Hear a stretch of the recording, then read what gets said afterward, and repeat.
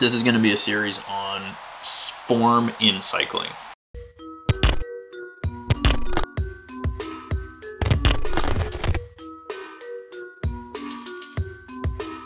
You look at any other sport, running, football, hockey, anything else, there's a massive emphasis placed upon the form that you do the exercise with. So whether that's taking a slap shot in hockey, making a pass, dribbling a football, there's very specific skills and form, and we have the same thing in cycling, and a lot of that is sort of on the racecraft side of things.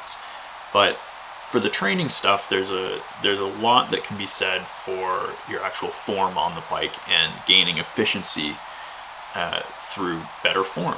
And I've had to do a fair bit of research myself on this. A lot of this is stuff that I've come to myself through my own training. And I think it's just a really good discussion to have, and a really important thing to highlight, because we can always get stronger, we can always get fitter, but we can get more efficient and go faster. So it's sort of optimizing our fitness and our power. So first thing I want to say, if you haven't already, go get a bike fit from a reputable bike fitter. It's going to make a world of difference, and just to have somebody else who knows what they're doing look at your biomechanics and be able to set you up on a bike in order for you to be able to produce the most amount of power in the most efficient position for you is so incredibly important. You don't buy a new pair of shoes or running shoes just based off how they look, or I hope you don't. You go in there and you talk to a running expert, and they say, hey, these shoes are going to fit your needs, and maybe they sort you out the insoles, maybe you have custom orthotics.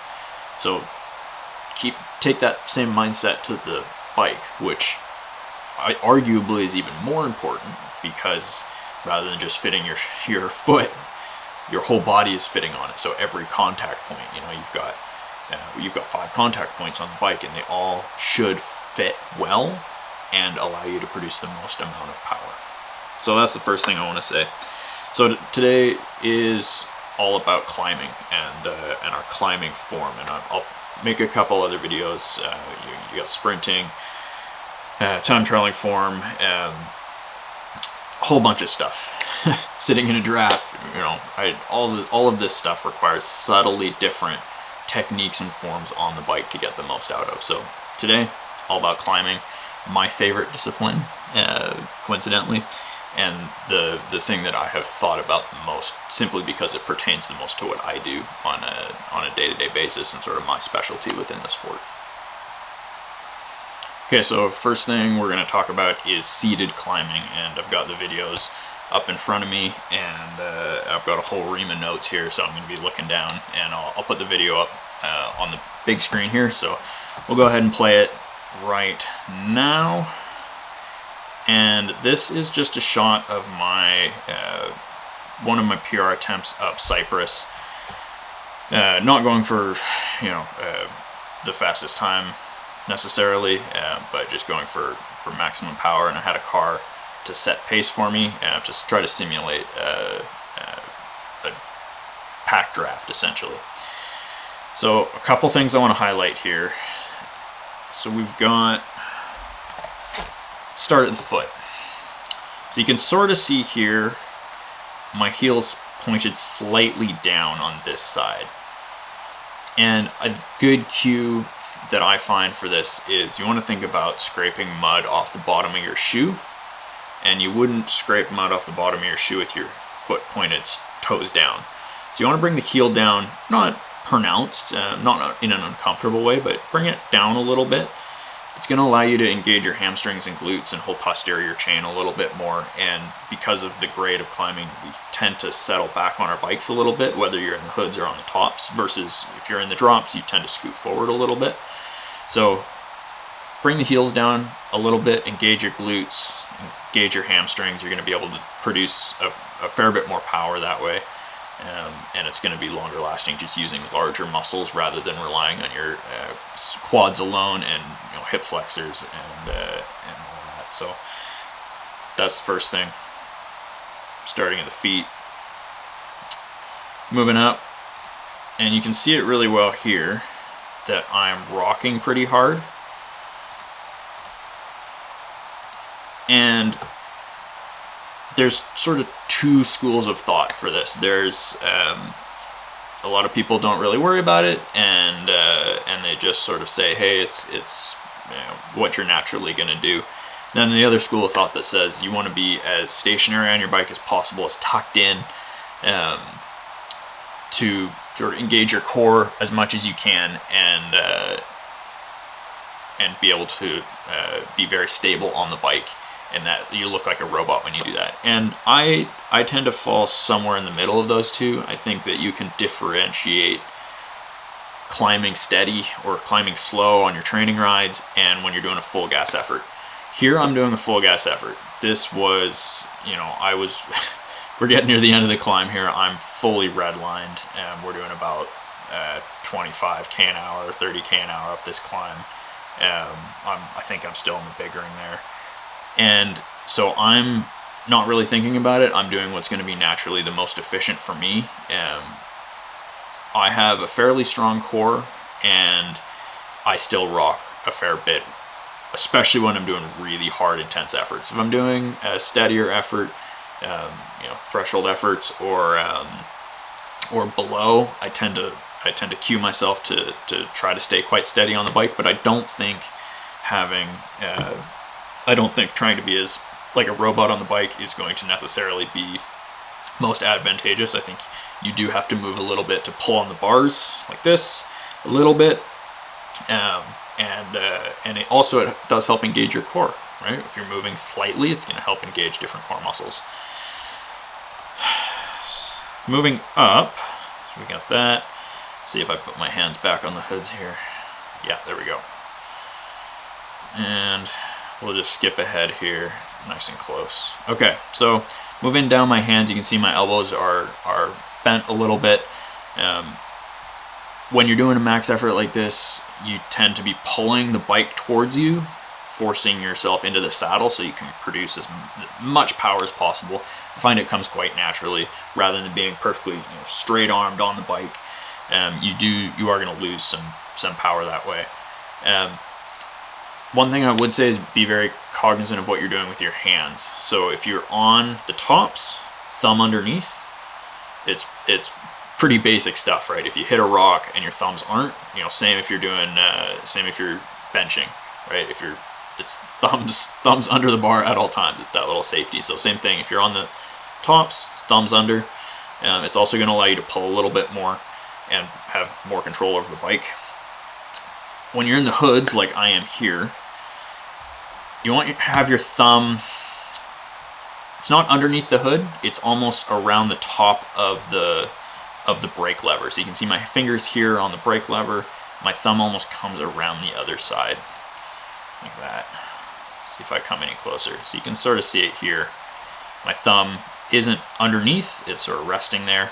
But that is going to really allow you to grip the hood well and pull the bike towards you. So you can see here I'm rocking a little bit, but I'm pulling the bike towards me on every pedal stroke.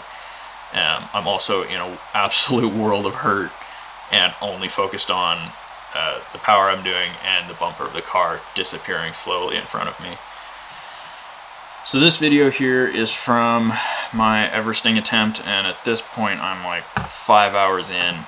So this is a really good illustration of when your body starts to get extremely fatigued, how it behaves differently, and how we should train ourselves in such a way that when we do get fatigued, we aren't dumping all the form, losing all the form that we worked so hard on when we're super fresh. Not to say we shouldn't, you know, work on form when we're fresh, but you can see here, you can just see how tired I am in this photo, in this video here.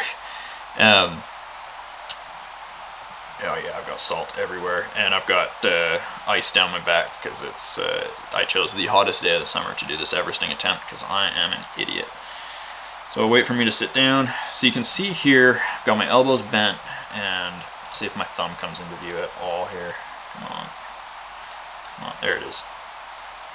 So you can see my thumb is looped underneath the bar or underneath the hood, and it sounds silly, but it's quite an important feature of climbing well, being able to pull the bike towards you and sort of lock yourself into position there. It helps engage everything, engage your core, and everything. So before we move on to standing, I'll just let this play through. Before we move on to standing, I also want to talk about breathing, because breathing is the single most important part of pretty much any effort we do.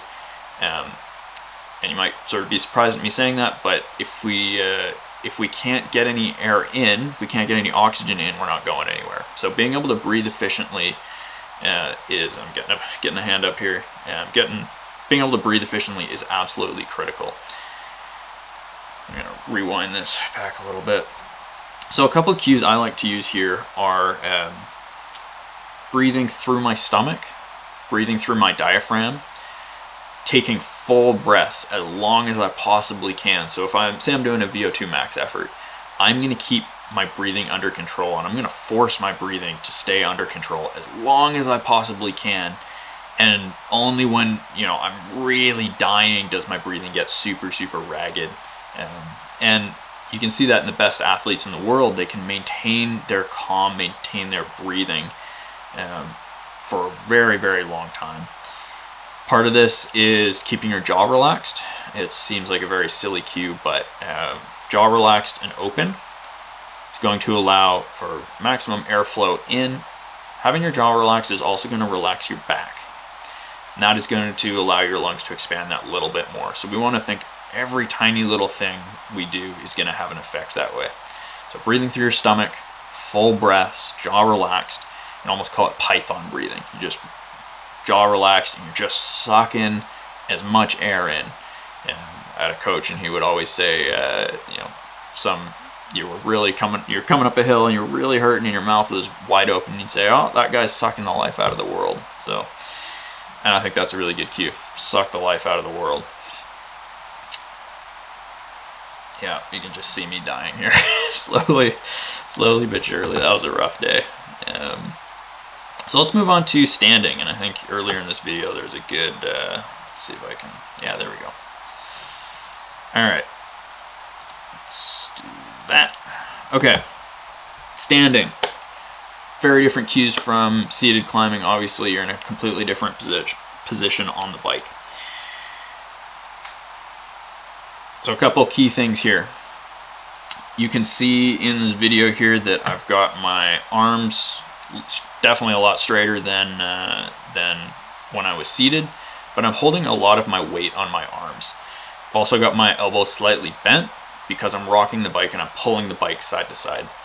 Being able to rock the bike side to side like this is a very important skill to be able to maintain consistent power output when you are climbing, because rather than having your head bob up and down, you kind of see in this video, my head's going to stay reasonably level right here, and my bike is going to move down to take up that because when I'm extending my leg, rather than my my head bobbing up, my bike is moving to the side to accommodate for that. So you can see here I'm supporting my weight on my triceps here and through my legs. So I'm almost on a stair-stepper motion, and the grade is quite steep, so it's quite pronounced. I think that's 14 or 15% there. You can see all the salt on me. And let's just back that up. So you can see here I'm pushing through my hamstring. I've got ice shoved down my shorts here. That's that guy there. So I'm pushing through my glute, through my hamstring, like that. Pushing down on the pedal, and my heels are, it's sort of hard to tell, but they're up a little bit. Let's see if we can get a good view. Yeah, you can see they're up a little bit. They're at a 90-degree angle to my leg, and so your calves are going to be quite engaged when you're doing this. I want to talk about, there's two different sort of styles of standing, and they occur naturally, and you'll notice very quickly which one you're doing when you do it. First one is what I'm doing in this video here, and that is I am not going flat out. I'm going, you know, reasonably hard, but I'm not going flat out, and so it's almost a lazy motion. It's almost a lazy back and forth, back and forth, back and forth, like that. Yep, sort of a lazy, I'm just getting up the mountain.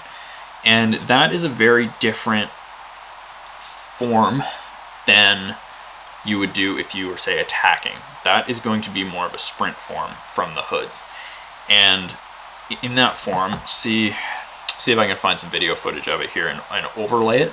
But you're pulling your elbows in towards your torso a little bit. Contador is famous for doing this. Because you're accelerating so hard, you're pulling, you're reefing up on the bike side to side, fighting the bike to get as much power out as you possibly can. And those are two different forms of standing. The first one, it should be maintainable for quite a while. The main purpose of it is to just shift the muscle usage around, so it gains some relief from your seated position. If you're in an effort and you're going flat out, you don't really need relief from that effort as such, because if you're going flat out, everything is going to be hurting. Being able to attack and accelerate quickly is going to be it's going to be easier standing up, and being able to produce quite high wattages is almost, you have to stand up to be able to do that, especially on a climb, in most cases. So it's a completely different forms of standing. A couple key things I like to think about are, like I mentioned, my elbows, and that's sort of the only, that's the biggest difference. So you're pulling your elbows in, but it's a completely different motion. You're engaging your core and you're almost twisting the bike to gain as much power out of it as possible. So I hope I found some video to overlay. Like I've said a couple times already, they're two completely different things. So that's about it for standing. If you have any questions on seated and standing form, leave them in the comments, or shoot me a message, shoot me an email. You can find my email on my website. Consider, if you found any of this informative at all, please consider subscribing and leave a like and all that good YouTube stuff. I think I got that right. It's the first time I've done that. I don't feel as much like a sellout as I thought I would. So thank you for watching, and stay tuned for more of these. Ciao.